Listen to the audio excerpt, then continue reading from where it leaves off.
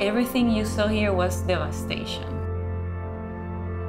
There was nothing in Puerto Rico. There was no access to the roads, there was no communication, no food, no water.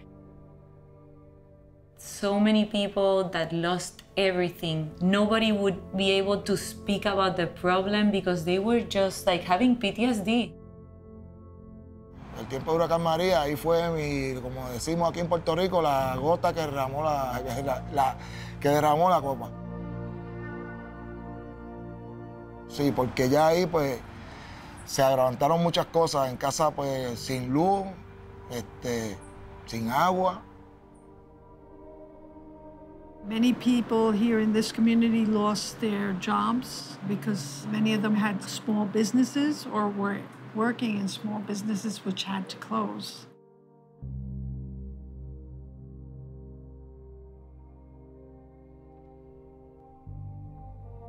There were more suicides, people in depression. They lost their income, their employment, their family. Who is left behind?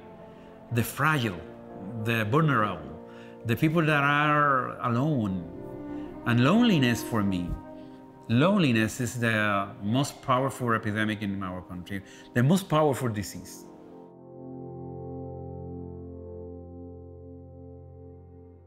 When you live in poverty and you lost your house, you lost your family, I don't have money, I don't have water, I don't have food, believe me, the levels of stress begins to up and up and up, and you need a escape valve to deal with this situation.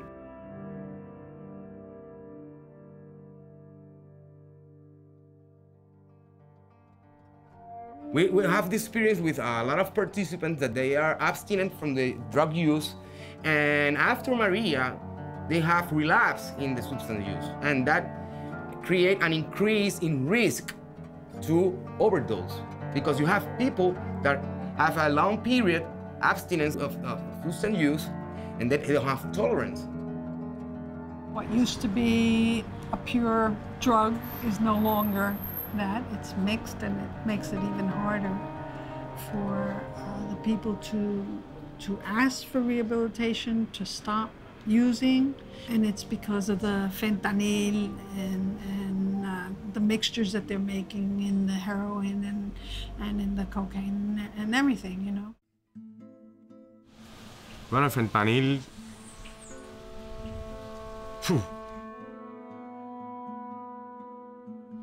Te duerme, te hace ir por más y más y más y más, y quieres más y quieres más y quieres más. Teniendo mis niñas y mi esposa, toqué fondo.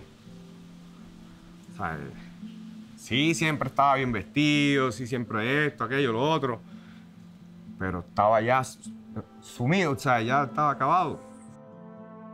Se mezcla, pero en lo que ajustan esas mezclas, matan un montón de gente, porque ellos en sí no saben qué tan fuerte viene el fentanilo. Entonces nos usan de conejillo de India. Ellos dan pruebas para ver cómo va quedando. Entonces, en esas pruebas está la de que le decimos la ruleta rusa.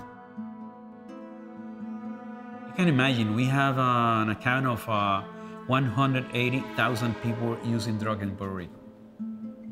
That's the amount. And 60% of them, they use drug by needle, and that's opioid.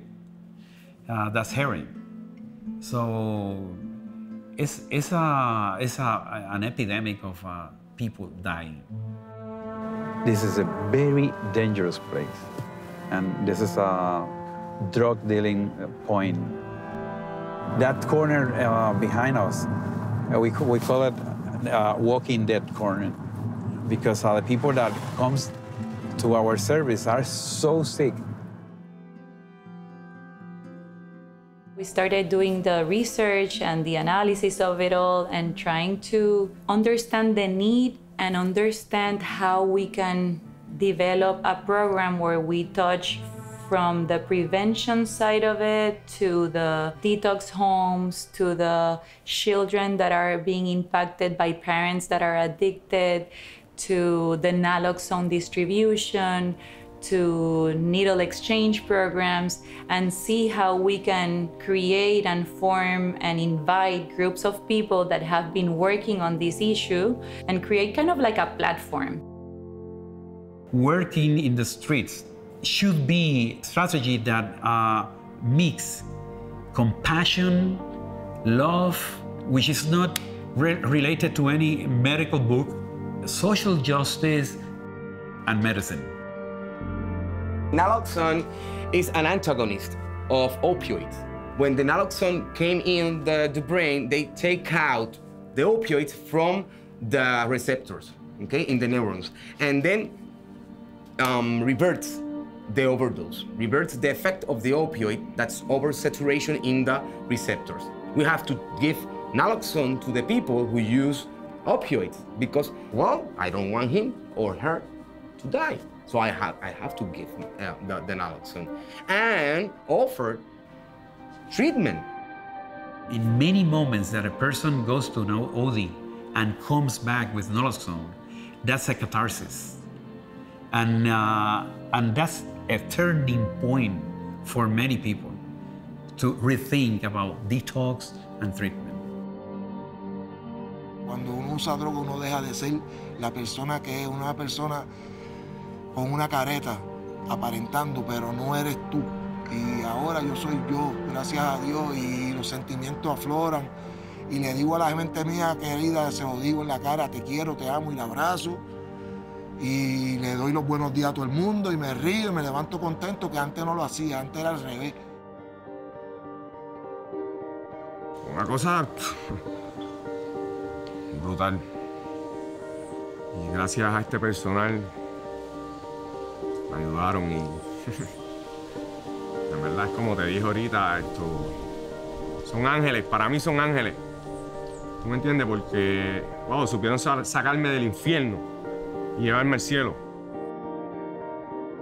For me, I have to be honest, it was a little bit hard at the beginning to understand the process and to understand the problem of the opioid crisis.